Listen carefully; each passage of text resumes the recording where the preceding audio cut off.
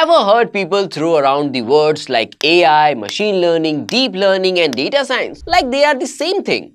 Let's finally break it down. Simple, clear and once for all. At the top, there is artificial intelligence, AI. The broad concept of making machines smart enough to mimic human behavior. From self-driving cars to voice assistants, AI is the idea that powers them all. Then comes machine learning, ML, a subset of AI that helps machines learn from data instead of being explicitly programmed. Think of Netflix recommending your next show or Gmail catching spams. That's ML in action. Next is deep learning, DL, a subset of ML inspired by how the human brain works. It uses neural networks to process large volumes of unstructured data like images, videos and text, powering things like facial recognition or language translation. And finally, data science, the subset that ties it all together. It collects, analyzes and interprets domain data using AI, ML and DL to drive business insights and real-world decisions. Share your thoughts on this.